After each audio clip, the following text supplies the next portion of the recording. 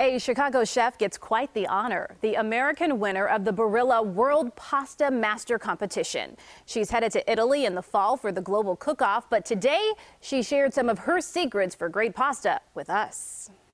So far, we've rolled out the pasta sheets. Chef Carolina Diaz is busy prepping in the kitchen ahead of the lunch rush at Tirso Piano inside the Art Institute. I do sing a lot of Elton John when I make pasta. She politely declined to do so for our camera today.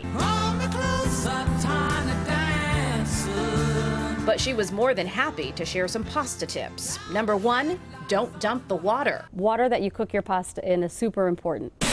It sticks the sauce onto your pasta. It's your glue that'll hold the marriage together.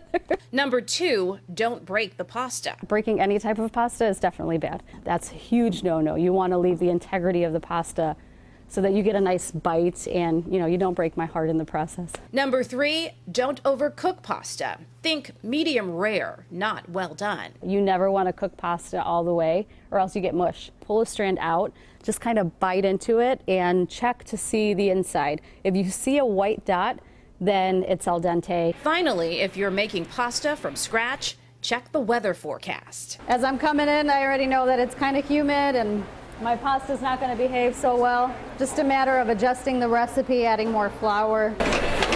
Chef Carolina also teaches cooking at Triton College. In the fall, I'll be teaching Italian class, which will be my favorite. Oh, that looks good. Well, we wish her all the best at the World Competition in October. And while we're on the food roll,